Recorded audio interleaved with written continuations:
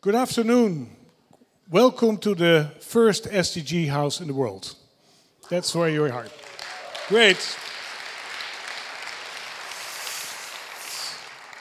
Mr. Philippe Lalliot, Ambassador of France, Mr. Emmanuel Faber, CEO of Danone, and Mr. Andrew Kassoy, co-founder of B Lab.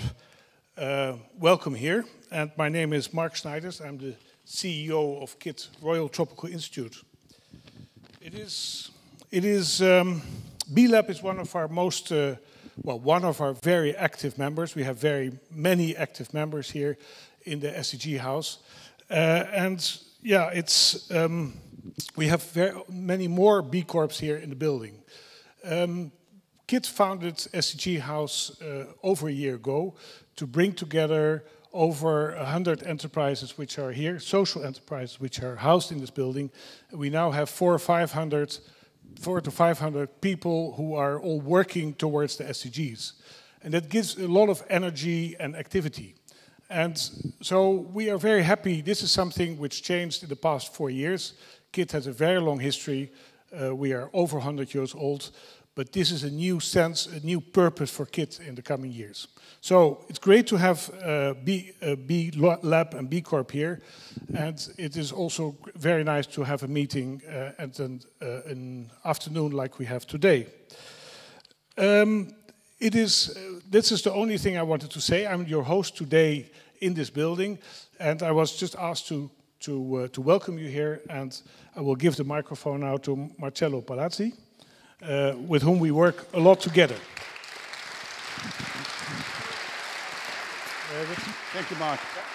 So, Mark, thank you very much. Welcome, everyone. I think this is also always for me an amazing room. I love this building. I remember many years ago being in this building, and suddenly when Mark and I met a couple of years ago, said B Corp have to be in here. So this is an amazing place to be. So welcome, everyone. And I have a question actually to start with. And the question is, why are we here?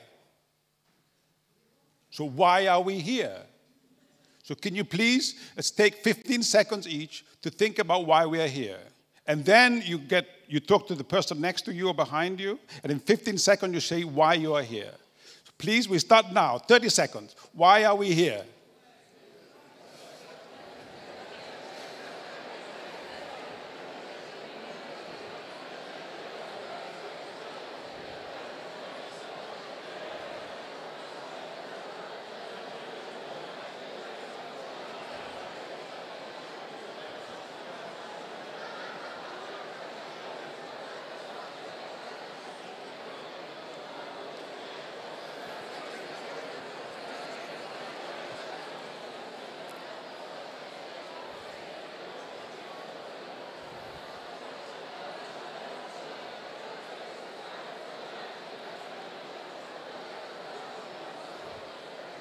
Okay, so thank you, and so then I have the right now to tell you why we are here.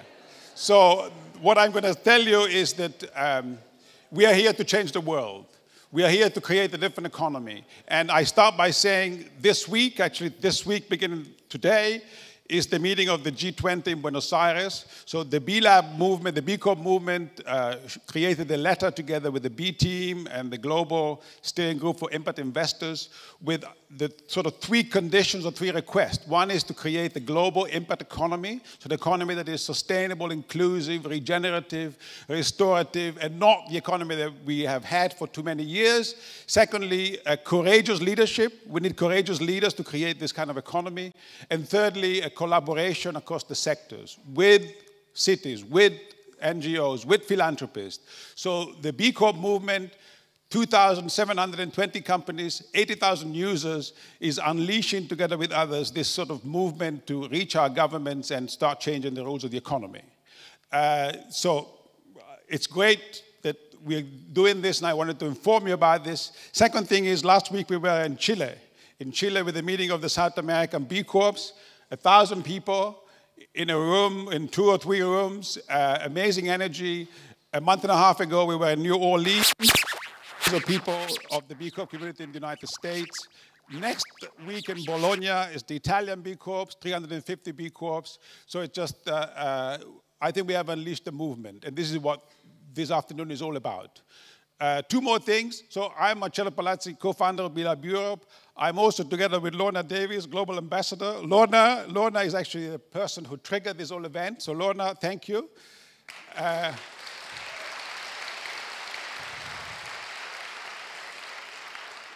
And then I'm going to introduce the speakers. So first is Annemieke Robeck. Ladies first. Annemieke is a friend, 25 years. She, with a few of us, Peter Blom, Triodos Bank, and Banco, and Ben & Jerry, Anita Roddick, Body Shop, we were already sort of starting this journey 25 years ago. Annemieke is both a professor, board member of ABN AMRO and KLM, and has a strategy consulting. So Annemieke, I want to thank you for accepting to be a moderator here tonight. It's a great honor. So thank you. Second, please. Second is Andrew Kassoy. So Andrew, please come to the stage here. So Andrew,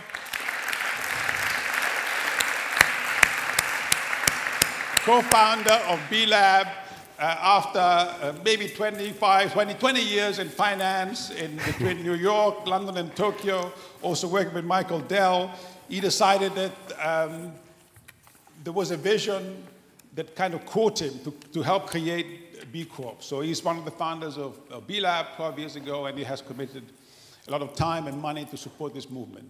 So Andrew, and thank you, Andrew, for allowing me and my colleagues to set up B Corps in Europe. Thank you.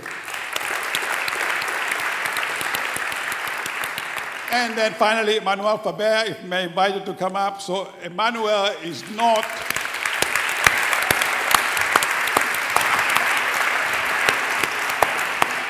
So Emmanuel is not your typical CEO.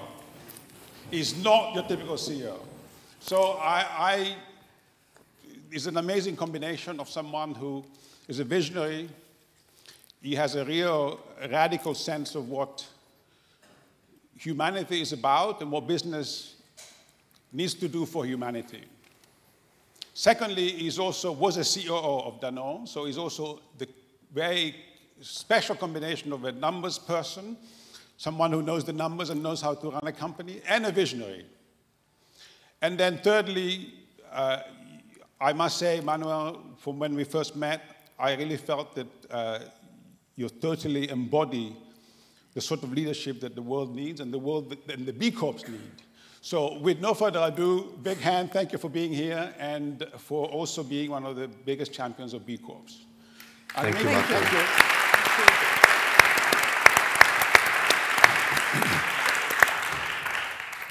Thank you, Marcello. Before we start, I have to say something about the furniture, about these seats we have. They are from Plastic Whale, and it's a very special company. They fish the plastic out of the canals, and then they recycle them, and they make, in fact, every part of what you see from the seats we have here is recycled. So if you don't see plastic in our canals, you know why. No? Okay.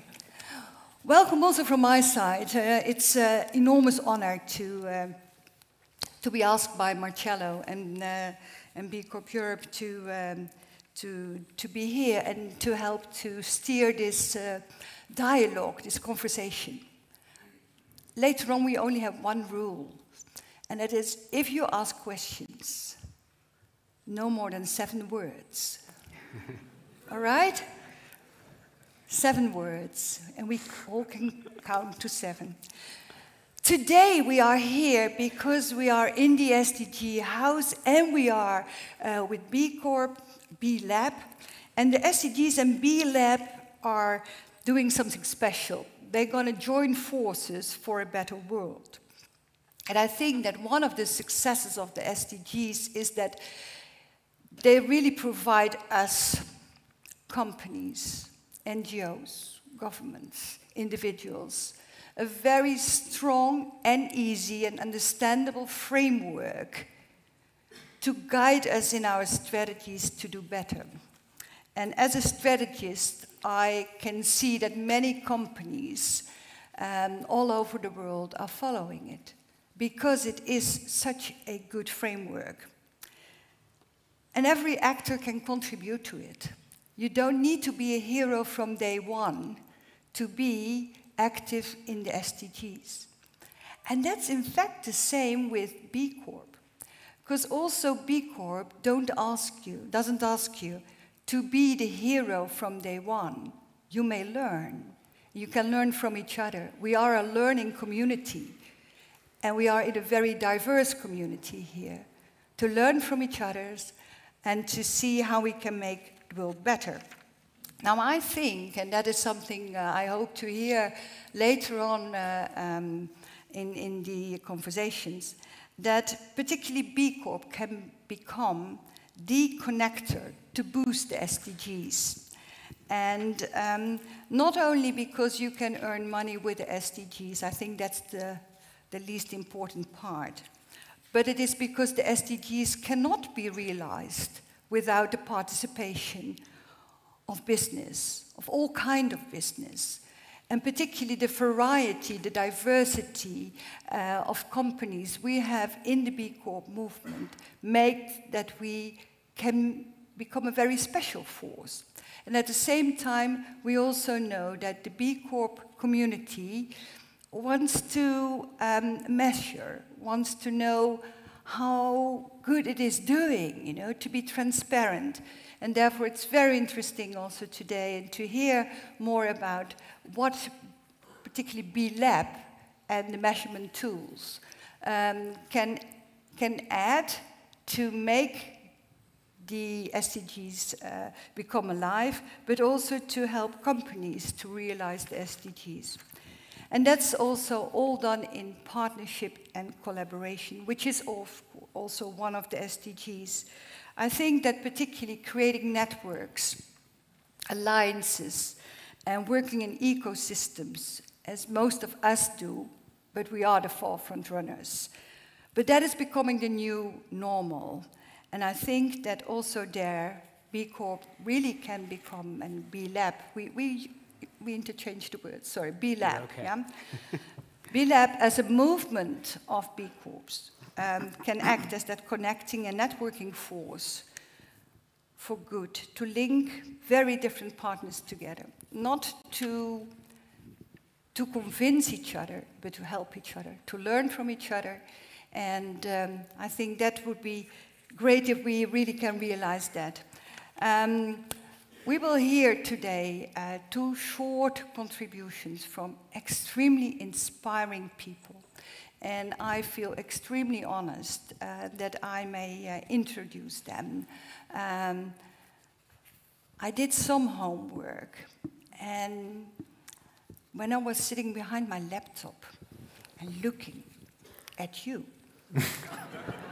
my God. I thought, what a fantastic man. How inspiring. And tomorrow I'm sitting next to him. This man is a risk taker. And that's interesting, because that's what we like. If we want to change the world, if we want to make it better, we need risk takers from the corporate world. May I introduce you? Emmanuel, the floor is yours. Oh, thank you, Nico. Thank you. Well, you were talking about asking questions, so I will share with you actually the most difficult question I ever had in my business life, and then maybe we can take it from there, because this has been the Eureka moment for me that led one day to meeting the B Corp movement.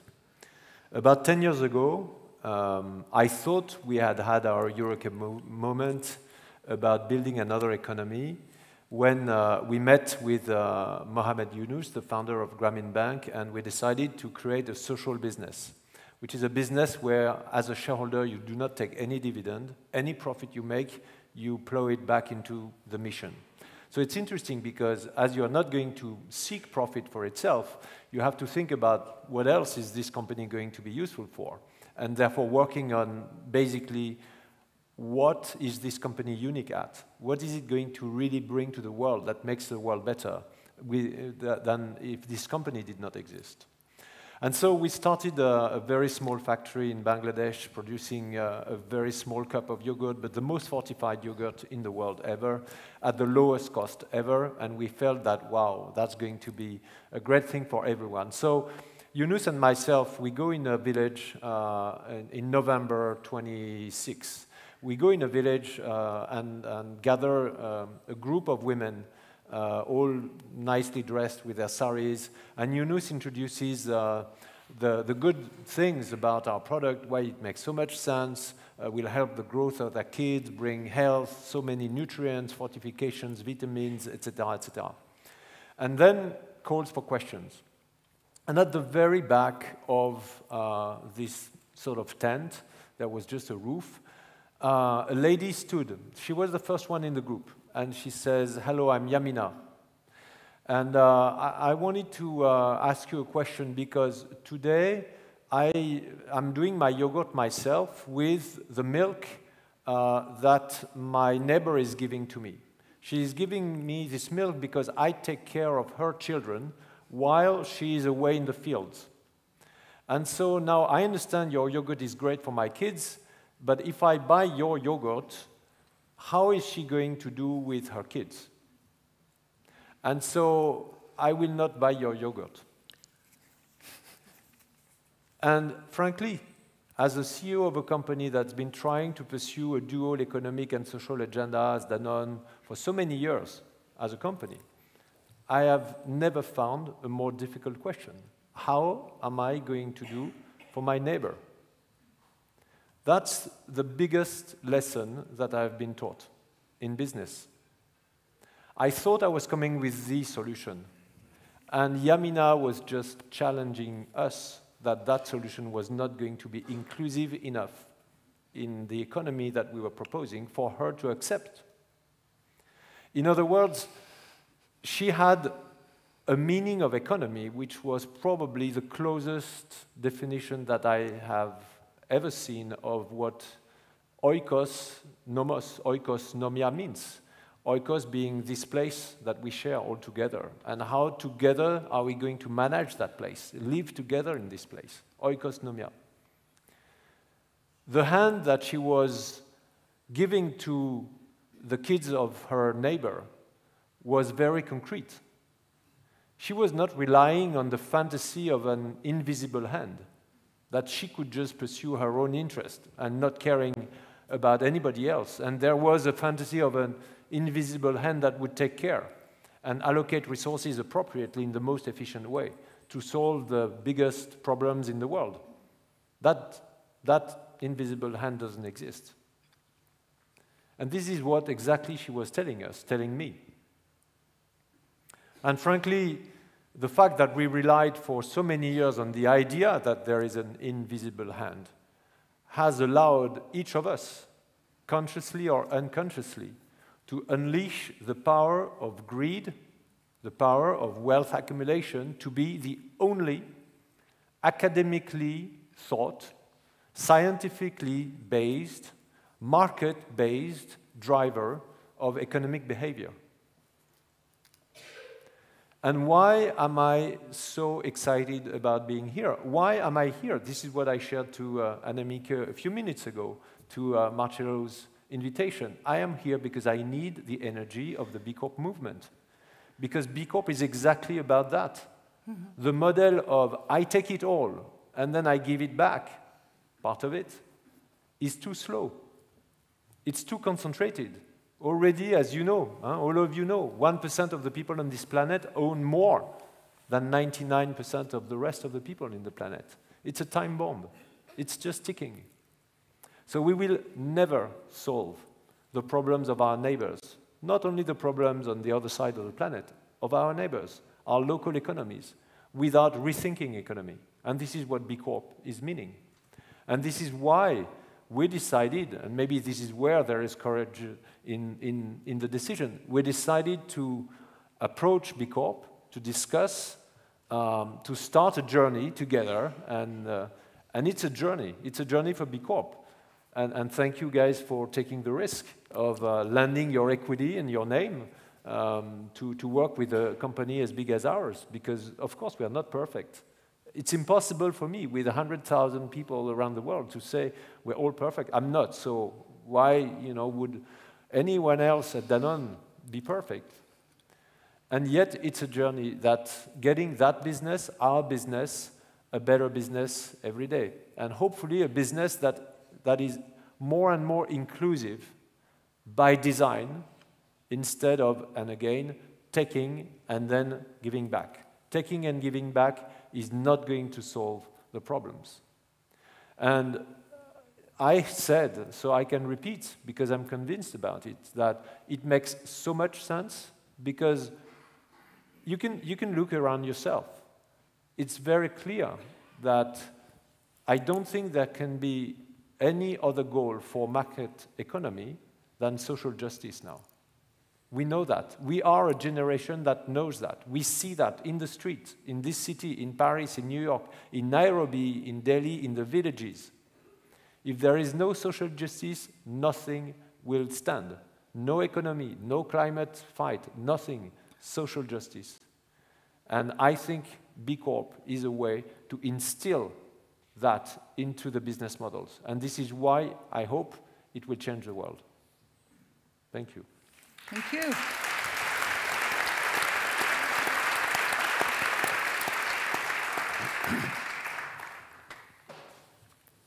Perhaps before I go over to you, there's one question I would like to ask you. You are one of those very few really inspiring leaders. And I think everybody of us has felt that.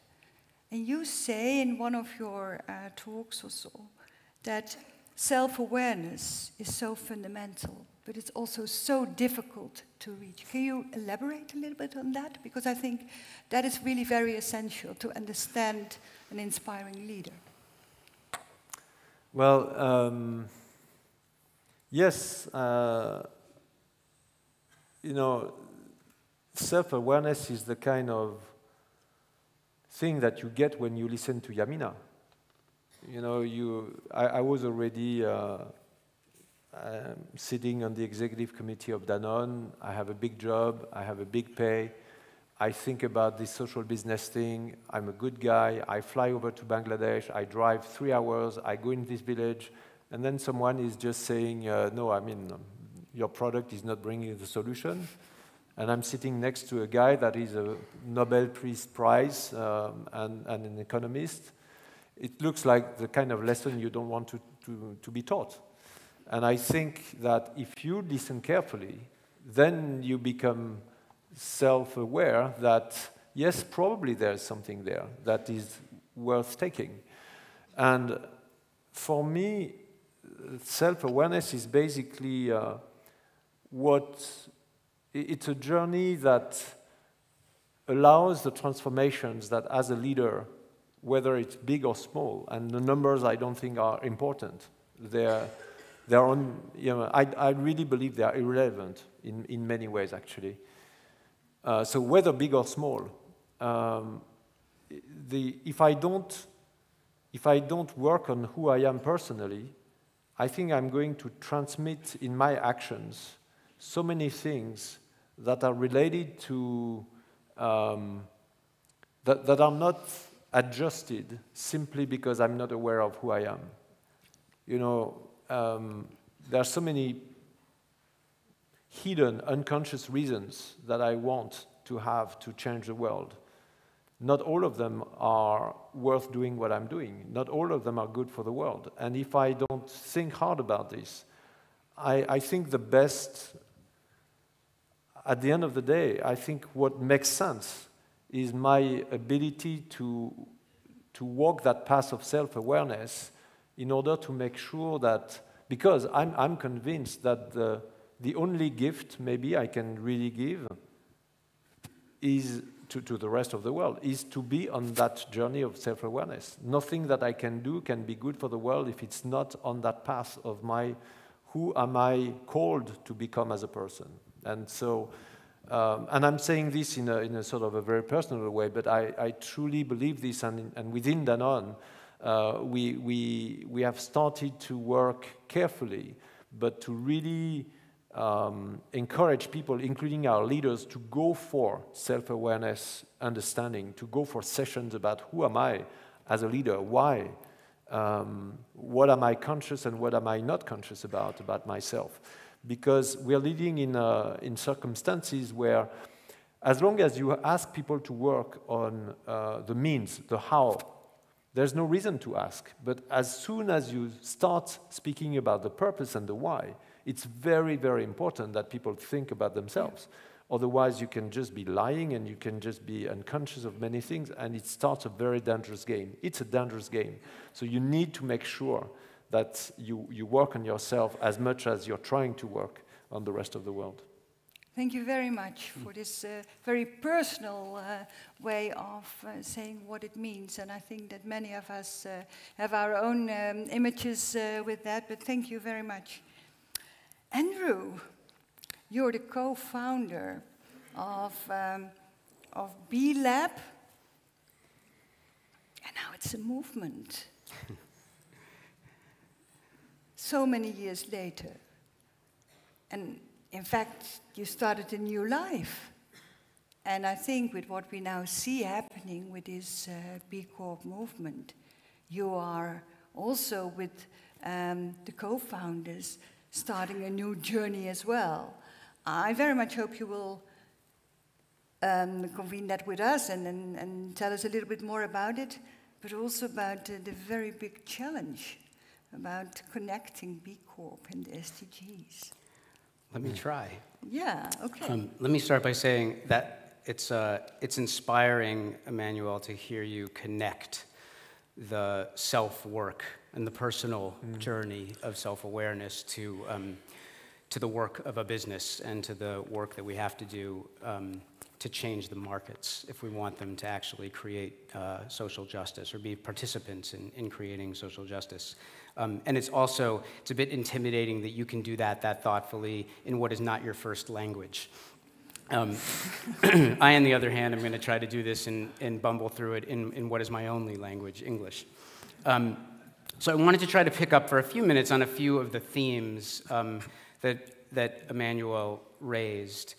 And so a few of the headlines, and I'll talk about them in a little bit more detail. The first is that I think that we are going through a unique moment in the history of business where there is a global culture shift taking place that's changing the purpose of business in society.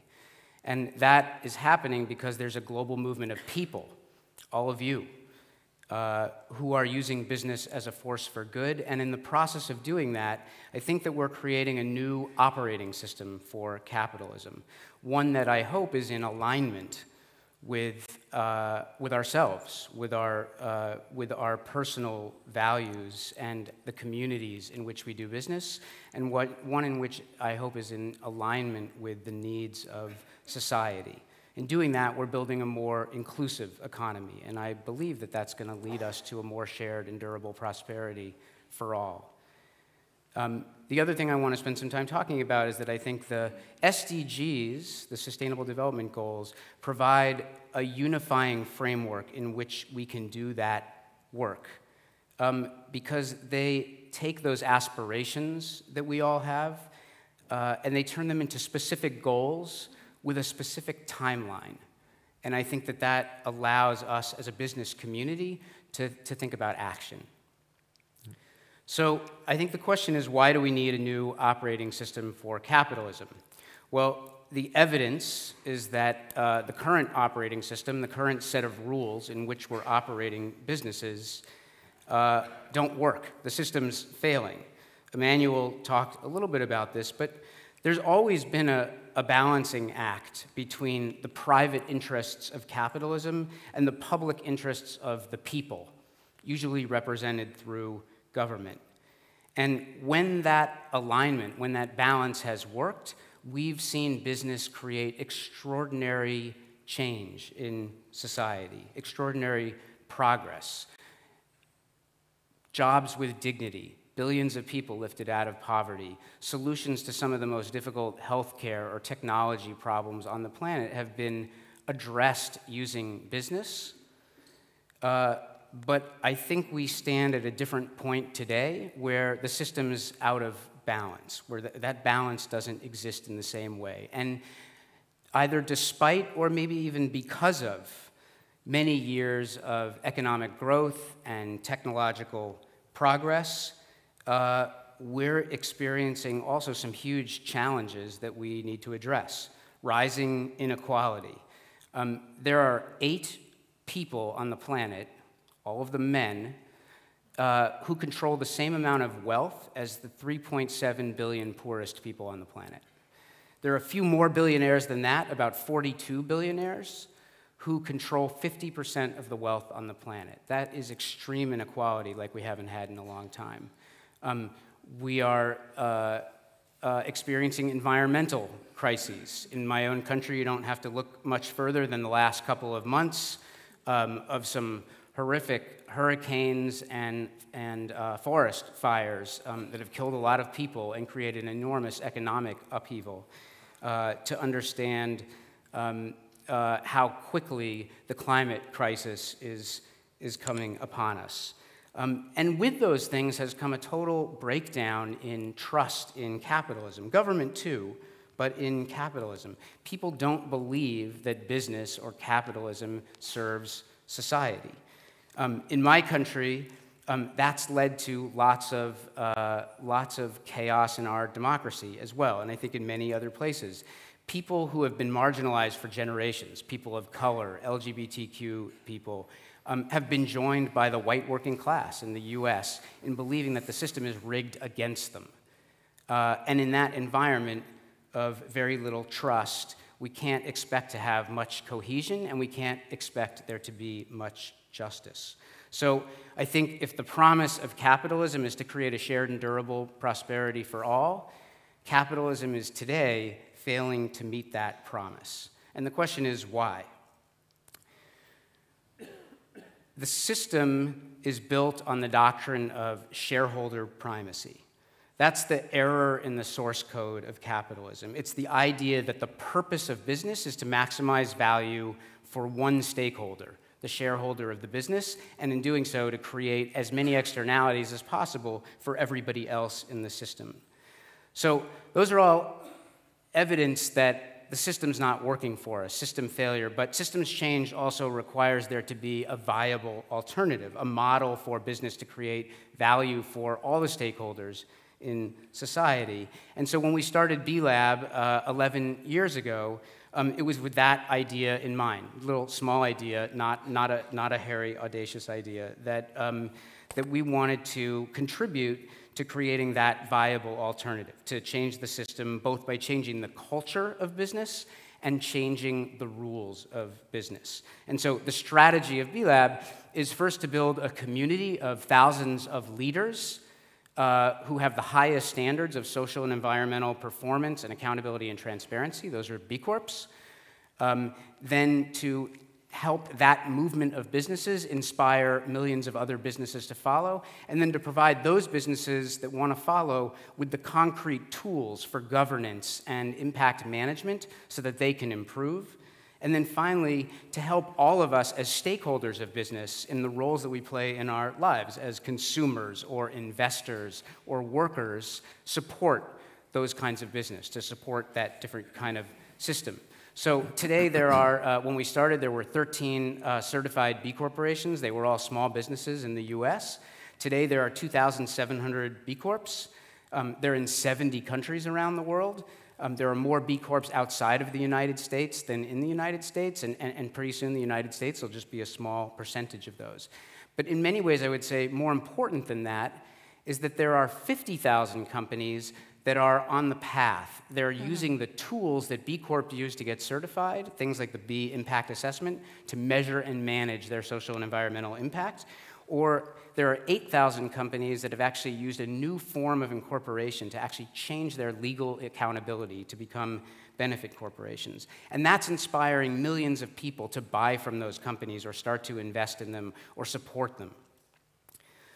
So 11 years into the B Corp movement, what was meant to be a viable alternative, I think has become a credible alternative. And with that, I think what started to happen is we're building a much bigger B economy. And it's changing quickly. It's no longer small businesses in the US. It's changing the conversation about the purpose of business in society, and large companies are starting to join that movement, but it does take courage. Last year, or earlier this year, Emmanuel announced that Danone intended to become a certified B Corporation. And as he said, that's going to be a long journey. But the statement that they wanted to do that, and I think already subsidiaries of Danone representing something like 30% of all the revenues of Danone have already gone through that process and become certified. That act of leadership has encouraged many other large companies to come along as well. There are subsidiaries of many big public companies that have become certified in the last year or two. Earlier this year, Amalgamated Bank in the US became the first bank to do an IPO, to become a public company as a B Corp. Policymakers are starting to follow this movement and think about the idea of the B Corp or benefit corporations as a solution to this problem of shareholder primacy. And so some of you will have seen a senator in the US recently proposed legislation that would require all large corporations in the US to become benefit corporations, to change their corporate accountability. That doesn't mean that particular piece of legislation is the right one or will necessarily pass, but it's begun a conversation amongst policymakers about how to think about the purpose of business in society and what the right balancing act should be between the market and government. And I think all of those things are really important. With that credibility and interest in the B Corp movement, I think creates an opportunity for us to think about the larger movement of people using business as a force for good. And this is important. The B Corp movement by itself is not going to change capitalism. We are not going to create social justice, and we shouldn't have the hubris to think that we will. But together, with a number of other movements that are working on similar problems, and with activists, and with CEOs and large corporations who have courage, and with some players in the capital markets, I think that we do have that opportunity. And I think the Sustainable Development Goals provide a unifying framework for us to work on that. The SDGs identify the very challenges that a different operating system for capitalism seeks to address. The challenge with the SDGs is that they weren't created for business. Right? They were created as a set of goals for state, for the governments, to think about how to address the major challenges that face the world. And so they need to be translated if we want to turn them into something that can be actionable for business. And so one of the most important things that B Lab, I think, can do over the next couple of years is to translate the SDGs into an action plan for business. We're really fortunate that a broad range of supporters, that ranging from Emmanuel to some people in the capital markets to a number of foundations, have started to come together to support creating an SDG platform that lives in the same place as the B Impact Assessment, that will be harmonized with the same kinds of metrics that we use in the B Impact Assessment, and that will be able to, in partnership with the UN Global Compact, allow businesses to assess, benchmark, and improve on a path towards helping the world meet the SDGs by 2030. So just a couple of other things to say. This sounds great. And I am really excited about the SDG platform and about the work that the B Corp movement is doing. But there are some huge challenges in front of us, too. The financialization of the capital markets is happening apace. That hasn't slowed down. In fact, it's sped up. And the capital markets are an enormous challenge to particularly large corporations deciding to change. They put enormous pressure and short-term pressure on CEOs. And the breakdown of trust I talked about earlier, we live in a society today where people don't trust their leaders. They think our leaders lack moral courage and that they're careless. And one of the things Marcello said in his introduction is that we need leaders who have courage. I would add moral to that we need leaders with more moral courage. And this is a moment for all of us together to double down on care and courage as we lead our businesses or as we participate in the capital markets. We all have the ability to create a more inclusive economy, one that has more diversity and inclusion in our workforces, one where our workers are paid a living wage, one where we create products that actually restore the environment and use clean energy to do it. And I think, really importantly, one where we don't default to the constraints of market forces all the time.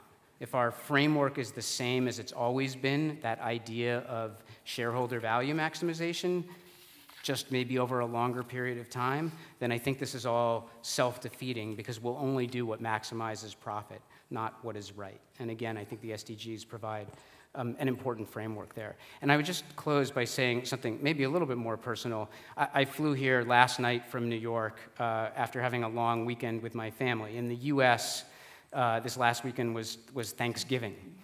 And Thanksgiving is my favorite holiday. It's my favorite holiday because it's a holiday for everyone. It's not a holiday for one group or another group, but it's one for everyone to gather with their families, but also to invite strangers into their homes, to be inclusive, and then to have a moment together to be grateful, to be thankful for what we have. And I think when I think about like my hope for the future, my hope is that when we're all sitting around maybe our virtual Thanksgiving table in 2030, what we'll be doing is sitting together, thankful, full of gratitude, that we came together as a business community to drive the world towards meeting the SDGs. So thank you. Thank you.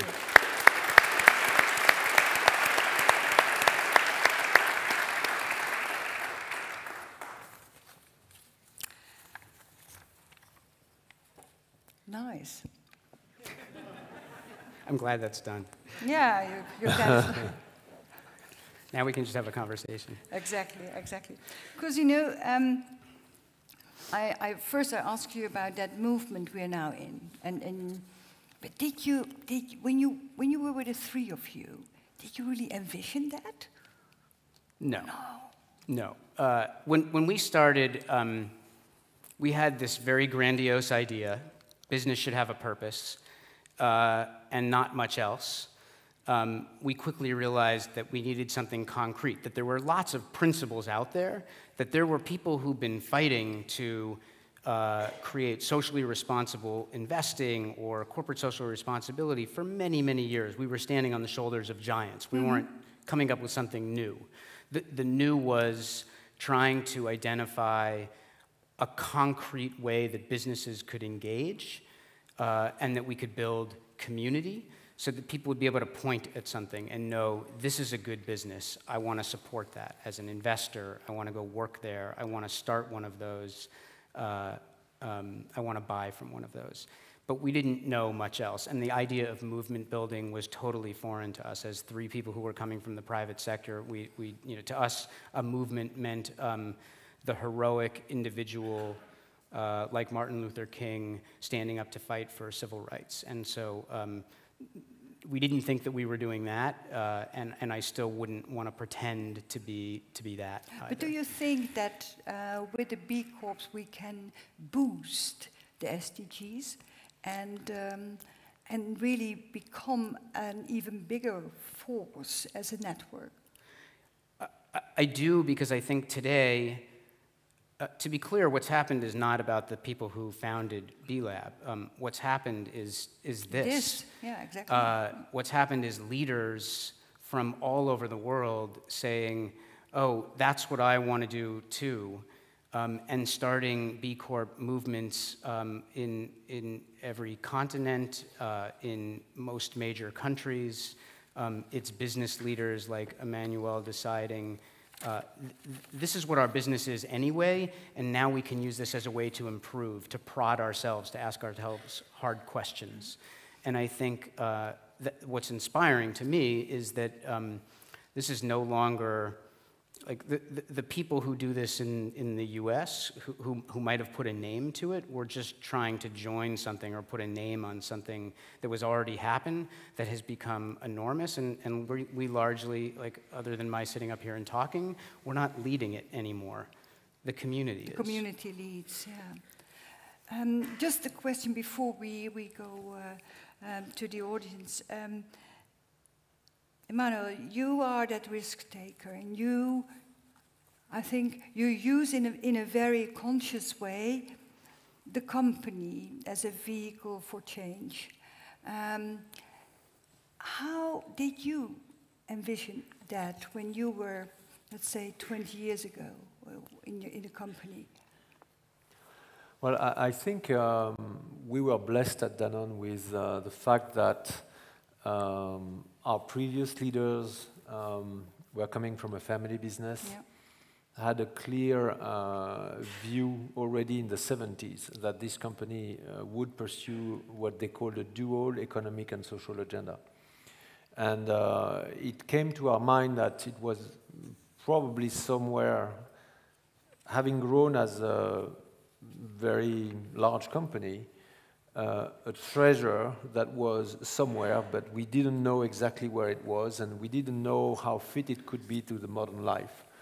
And so I remember very well a conversation that I had with Franck Ribou, my predecessor, about the time when we actually met Yunus, which was about why would Danone be unique because you, Franck, are driving it as a leader. Being the son of Antoine Ribou, who was the guy who actually surfaced this idea of a dual economic and social agenda. And can we use proof points that this is going to be for real? And this is where we started the journey with a number of people around and gathering speed around us with the rest of the Danone people about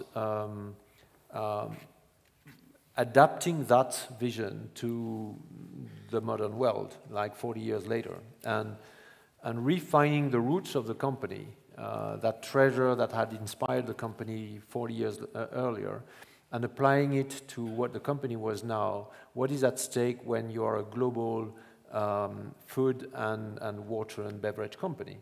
And this is how it started. And I think we did that also, as you say, also, you said using the company, but it's also for the company, and for the people at Danone. Because I truly believe, and I'm not the only one, it's a cultural matter, I think, in the company that, you know, I'm coming from a finance background, been trained in a business school as well. Both. And I remember in my investment banking days and etc. that people were saying a business starts with cash and ends with cash. So cash is king. Well, the truth is not that one. It's a very short-sighted way of seeing things. Elon Musk doesn't have cash, but he has got huge ideas, and he's been able, because he is a truly inspiring person, to inspire many people to give him cash. And the day it will stop will not be because that company doesn't have cash anymore. It's because the people that are behind the company, and sometimes the leaders, are not inspiring enough to the banks, to the shareholders, to the customers, to the suppliers, to lend equity to these guys. But that's and so everything is about people. And so, sorry, I'm too long, I realize, but it is to say that we tend to look at economy as everything with financial glasses. And the reality is that everything is about people. I mean, fundamentally. And so this idea that we had to resurrect the dual social and economic project, and today, you know, put it as this broader idea of maybe one day becoming a certified B Corp, and going for the SDGs in our 2030 goals, is a huge driver of the motivation for our people to join our company and to make the extra effort, not just delivering the profit. They deliver the profit because they know that's the license to operate to do all the rest, which is making a lot of sense for them. Thank you so much. The floor is open, and I know that many of you would like to ask a question. And we have some assistants helping us with the microphones, and Great, thank you. I would like to say that you may only ask questions with 7 words. 7 words. 7 words. Oh. That's the rule, huh? Now you How? may. 2? That's 2. That is a brutal rule, by the way. 7 words. To align B Corps with Donut. Well done. Kate Rayworth's Donut, the thresholds. I totally didn't understand the question. I'm sorry. So now you have to use more than 7 words. Okay. So Kate Rayworth's Donut, we saw Kate Rayworth in the video beforehand. She talks about the ecological ceilings and social foundations, so the thresholds that we have to operate within.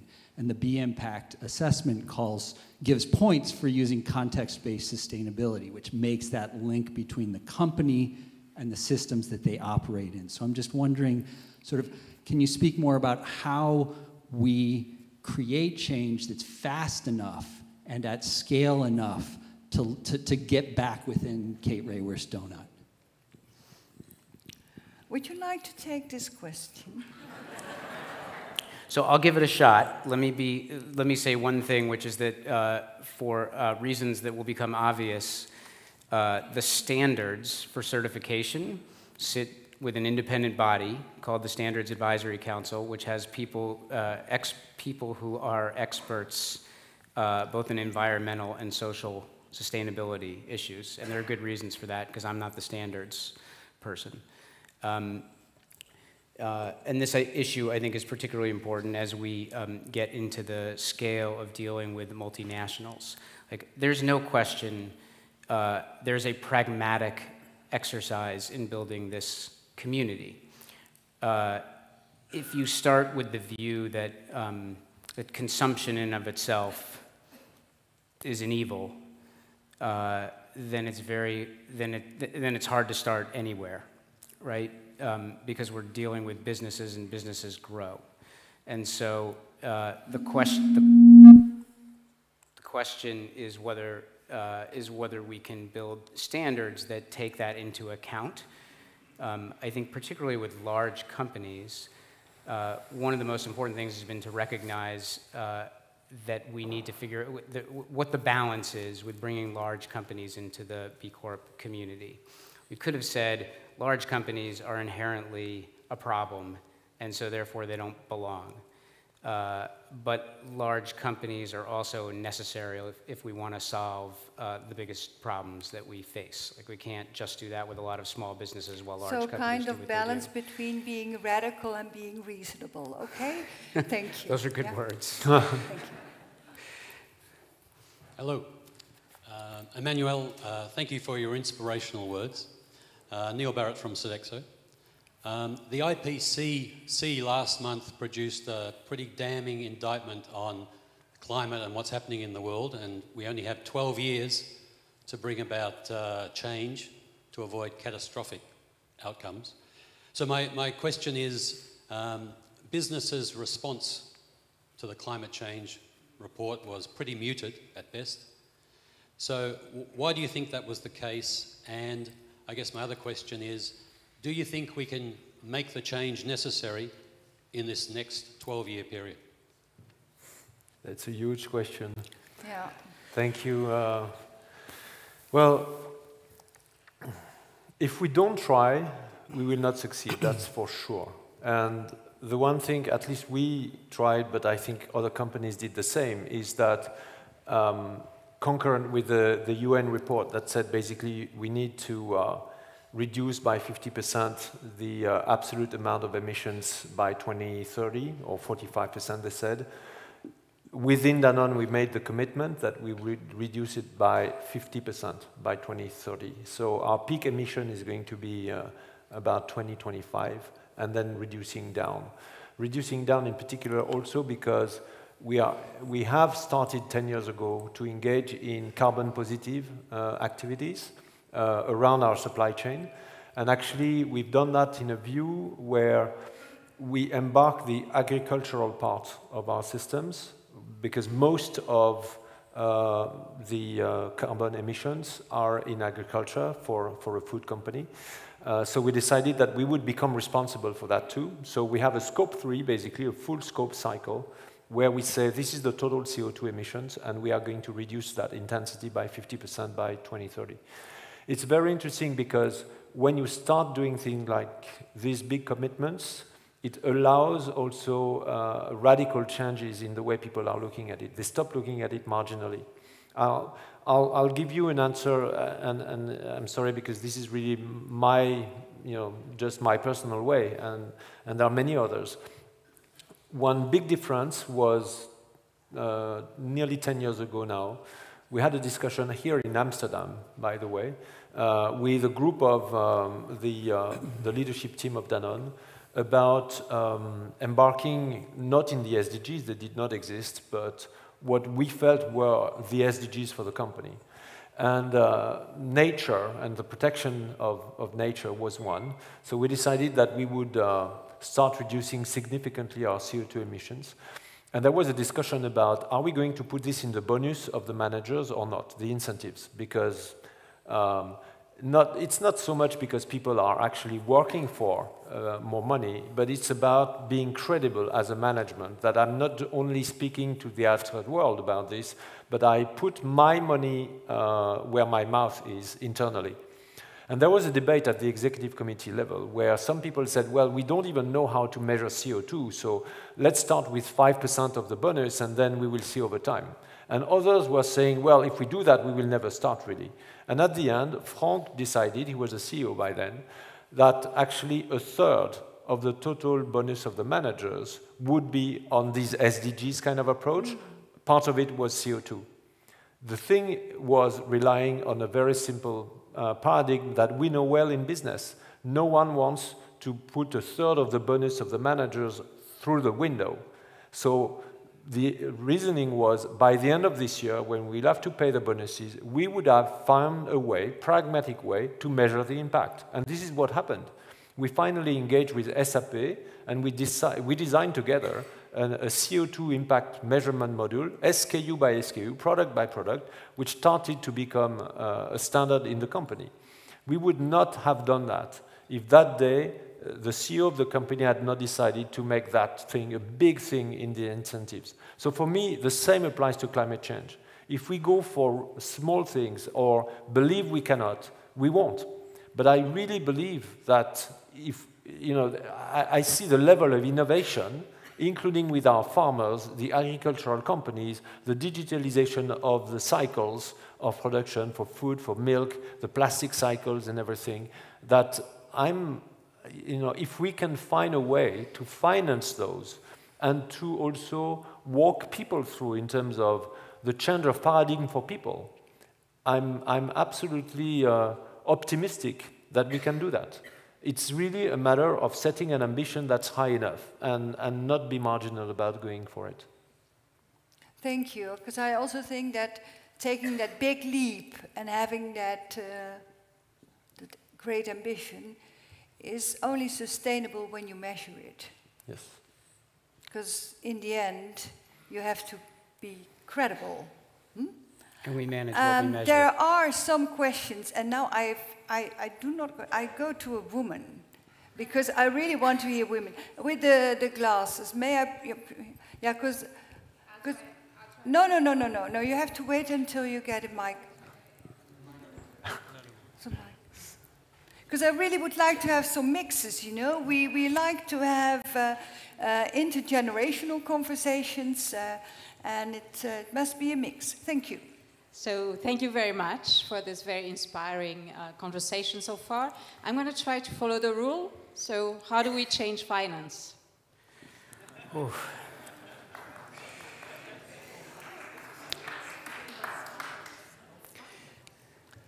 How do we change finance? Gentlemen. Do you want to go first, or do you want me to go first? So beyond the greed, Would you like to start? So, yeah, and then, I mean, I think it'd be helpful also Sure, for Emmanuel to be able to talk about what it's like as a CEO of a public company. So I spent 16 years as a private equity investor.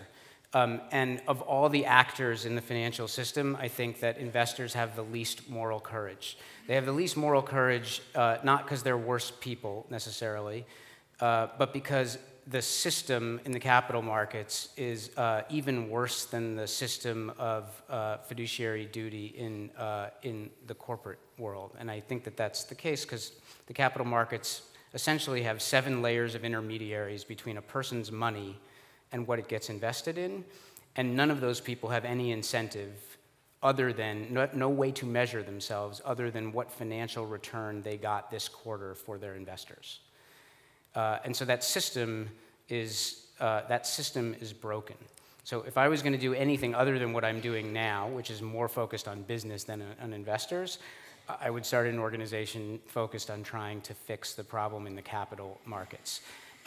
In the meantime, one of the things that I think is critical is that investors are starting to recognize, particularly investors have very long-term obligations, insurance companies, pension funds, foundations.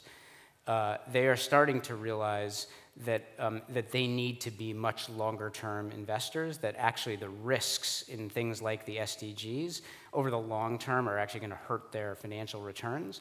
And one of the most important things I think we can do is help build the body of research that shows that most of those investors get most of their return from how the whole system functions, not from their own individual investment decisions. So 80% of the financial returns for most investors, particularly long-term ones, have to do with how the whole market does. And most research shows that how the whole market does is about how the whole system is functioning. And so their long-term financial returns as investors are directly tied to these issues of inequality and climate change and many of the other things that are but in also the there, SDGs. the measuring of it is very important and being very transparent. That's fine. That's your conclusion? Okay, I'll give it a try. A couple of short ideas or points. First, I fully agree with what Andrew just said, which is that there is a lack of incentive. And the lack of incentive, frankly, is a simple management decision to make. You know, you take the decision that was made in the company I just mentioned of having a third of the bonus of managers, 15,000 people around the world with CO2 including as part of their bonus. Well, many companies are today reporting their CO2 performance. And so many listed companies, if you have a portfolio of such companies, I think you can measure the underlying CO2 reduction of your portfolio by weighted average of how much shares you have in each of these companies. So if someone was able to say, okay, now my portfolio managers, they are going to be incentivized not only on the financial performance, but the underlying CO2 reduction of their investments through that reporting, it will make a difference. Obviously, it will. There is absolutely no incentive to do that today, other than maximizing the quarterly, the half-year, the yearly financial gains.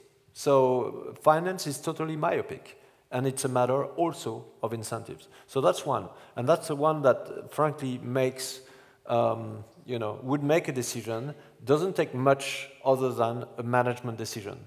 And even the people today, the high-flying heads of investment firms that are talking about long-term, they apparently don't talk to their portfolio managers because their portfolio managers are just not incentivized the way their boss are speaking. And so this is one way of starting this. Another one is don't wait for finance to change. I'll just give you one perspective. We used B Corp to reduce our financing costs. Already it happens this year. 2 billion euros of a syndicated credit loan of Danone was refinanced with an interest rate that declines over time as we become more of a B Corp, as we certify more than the 30% and then 35% and then 50% of our total sales. So it means that these 12 large, which are the largest banks in the world, basically. So you imagine the credit committees with the serious people, their ties and everything, discussing about the risk of Danone. They all agreed that Danone becoming a B Corp is a company that has a better credit rating than Danone not being a B Corp. And so this is done. This is not the future. It's already happened. And this is breaking the paradigm, because this is exactly what Andrew said before. They believe that if we address the SDGs and all the risks and with a more balanced approach, we are going to be a more resilient, credit-worthy company. So if that happens to debt, one day you can imagine that it travels to equity and therefore to all what is actually running the show today. It's a small thing, but it's simply to say there is no, I mean, of course there is a need for the grand change, but you can do things one by one, and they still create rooms for maneuver, and they are still signs that things can change. And of course, at the end of the day, changing finance is changing ourselves. Because the biggest schizophrenia that happens about this is that we as savers and investors are not being as choiceful, probably, about how much money we get and where it goes before it goes back and comes back, as when we shop. And when we shop, we take the product and we look back and we start to just look about the ingredients. Who are the people behind the brand and everything else? And this is why, by the way, one day I hope that the B Corp logo on the product will actually be a sign of trust. That, you know, we don't do that so much with our banks. So it's also about starting ourselves to be conscious about the consequences of the way we invest our savings when we have savings, as much as we engage in consumption and production every day. Can I add one thing to that? No. Can I add one thing about that? But very about short, individual, Andrew, just quickly about individual choice. It is true that it's easy to kind of get lost in big financial institutions and all of that. At the end of the day, much of that money is ours. We just in the US launched a campaign called Vote Every Day. And people immediately think, well, that's about consumers and make the consumer choices you make, and that's true. You can vote every day by what you consume. But critically, you can do the same thing with your choices as an investor. And so whether that's what companies you're putting your money into, or whether that's what bank you decide to bank with, like how many people here bank with a B Corp bank? That's awesome, and it could be all of you. And so that kind of individual choice, I think, is critical. And people can choose when you vote in shareholder meetings, like you vote your proxies, people could choose to vote for companies to become benefit corporations and make themselves accountable to society, not just the shareholders. So communicate it. There's a question, yeah. Hello, my name is Margaret van Bunigen from Pinwimik in Amsterdam. I'm delighted to introduce Pinwimik to you, Andrew. We are the first B Corp in Holland and the second in Europe, and we are a group of investors. Awesome. Great. So the capital market actually being led by private capital who is making their own decisions, who put their money where their mouth is, has catalyzed, at least through the Pinwimik stream, 63 direct companies, about 50 million direct and about 200 million indirect. That's phenomenal. What we see now with us as a B Corp is that B Corp as a stamp is also easier for us to get through risk committees than that because of the stamp. Where I wanted to go to also with, I can't agree more about self-awareness. So I have one question in a corporation about self-awareness at scale, because that's about kind of all of the management layers. We see it ourselves in our own organization, the different levels of self-awareness. Sometimes... 7 words? Yeah, okay. So how do you do self-awareness at scale? And my second question, I'm trying to figure out how to make it a question, is one of the holdups is risk committees. Risk committees are the holdup in the larger institutions. And so self-awareness on a risk committee, how about that bridge? Okay.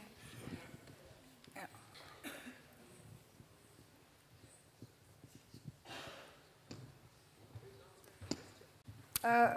Who would like to start? Would you like to start, I think that Emmanuel? was for me, no? Or... Yeah. And yeah, they were sort of disguised in questions, but they were not entirely questions. yet I welcome that. It's a statement, and I agree with that statement.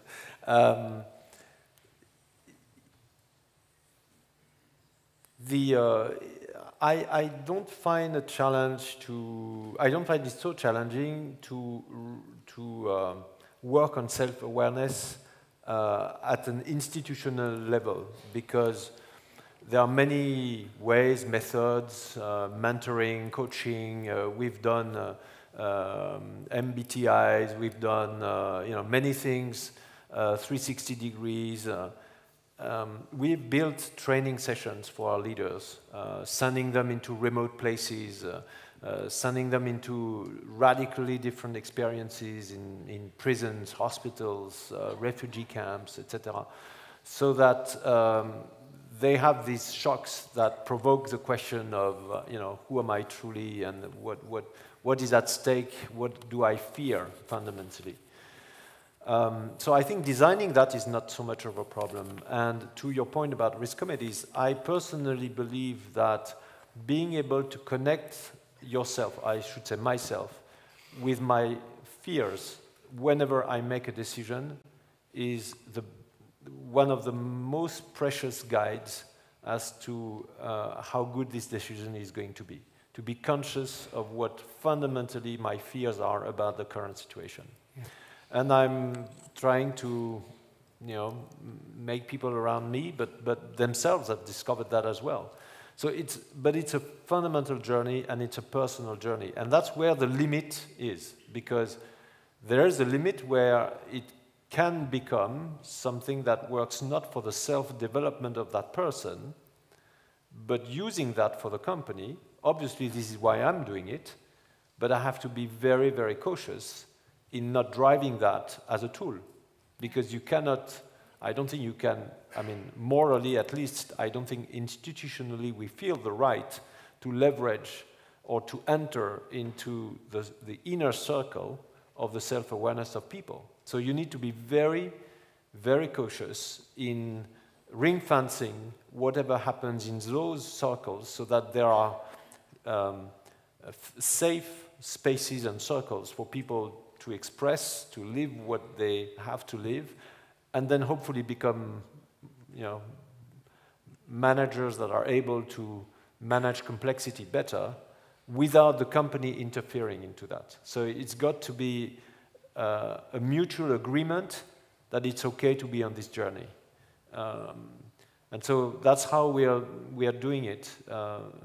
And I agree that we need to be cautious about it. Thank you. There's a short question here, and I know I only have a few more minutes left, and there are two others, so please be short. I'm Hugo Meijveld, the Dutch SDG coordinator. 7 words.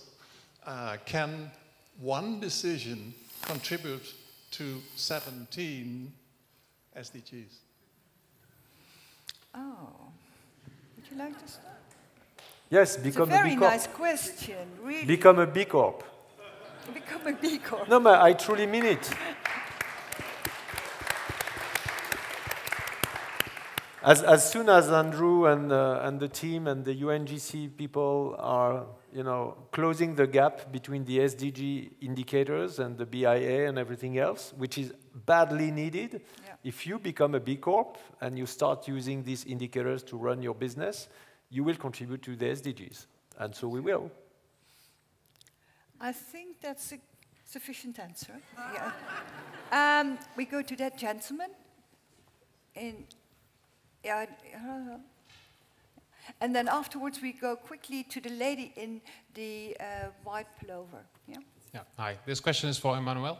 Having worked for Danone UK this year on a truly cool project with cool people, inspiring to see what also you are, as a head of the company, indeed presenting. I'm curious, what are you expecting from your partners? Partners meaning what, sorry?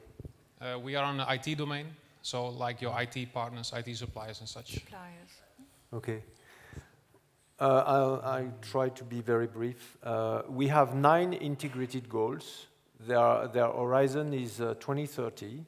One of them is about leading the food revolution with partners. We know we are not going to be able to do that alone, to contribute to the food revolution. That's happening and that's needed. And I was mentioning SAP, having been jointly creating this CO2 measurement, impact measurement together. That's exactly the sort of things that we need for agriculture, for digital, etc.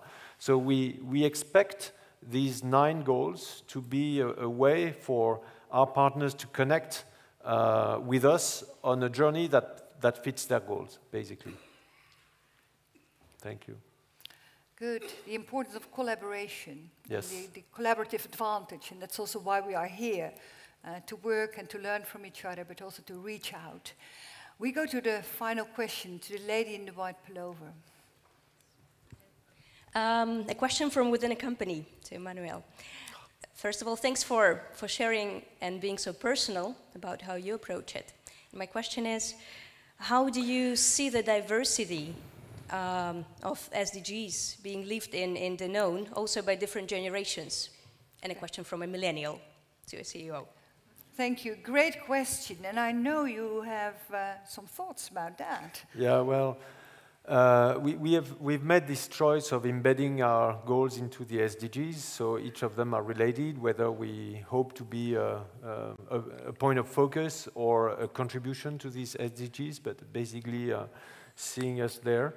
I'll give you, the way we did it is that we have launched a program that is called One Voice, and my voice counts within Danone. So we went through a process of consultation, digital, of 100,000 people that we have just finished once we announced these goals.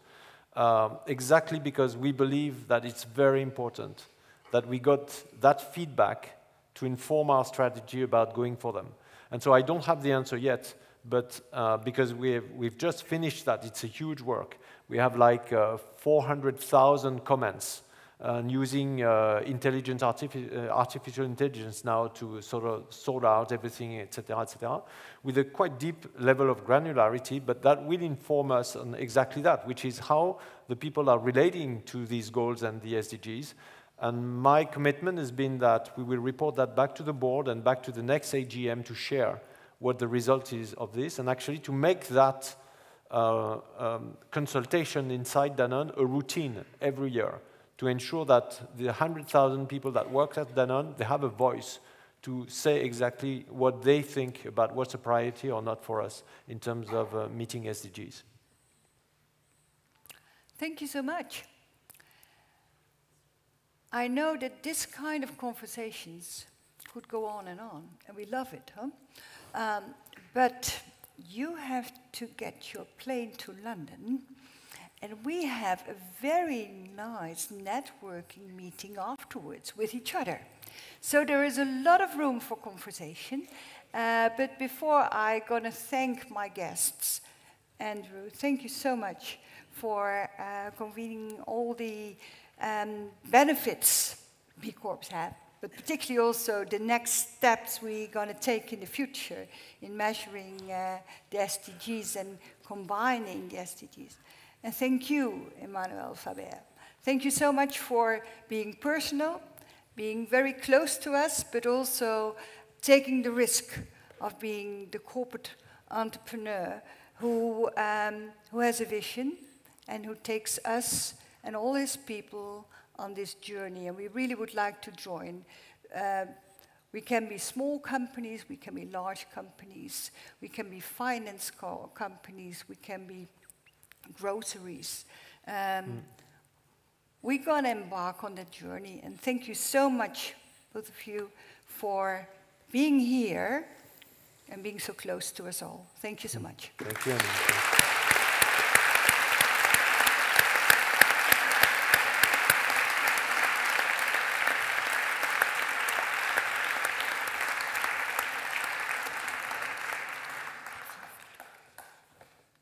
You can leave. Okay, feel free to go. Thank you so much. Thank you. This is your exit. Thank you. If we can keep everyone just for one quick moment, I just wanted to share what's going to happen next.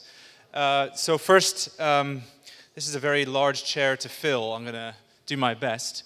But I just wanted to take a brief moment on behalf of B Lab Europe to thank Annemieke for moderating this conversation, to thank Andrew Kassoy for flying over from New York to join us, and of course to thank Emmanuel Faber, who had a very brief moment to come to Amsterdam for just an hour and a half and to make the time and share his journey with all of us. So thank you all. Just a few other couple words. I want to thank Mark and the KIT for hosting us in this beautiful auditorium. It's a privilege to have our office located in such a beautiful building and to work with wonderful people. And I also really wanted to thank my team who helped pull this event together. So Janneke and Ella, the two that are heroic enough to really bring this all and bring us together. So thank you.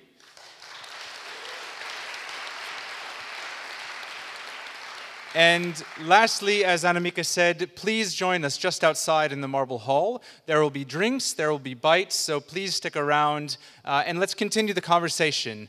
As well, there are many B Corps in the room, and maybe just raise your hand if you're still here. Hopefully, you can identify them. They may be wearing this lovely red badge, so feel free to approach them and to share a conversation with them. And lastly, thank you. That's all I have. Thank you.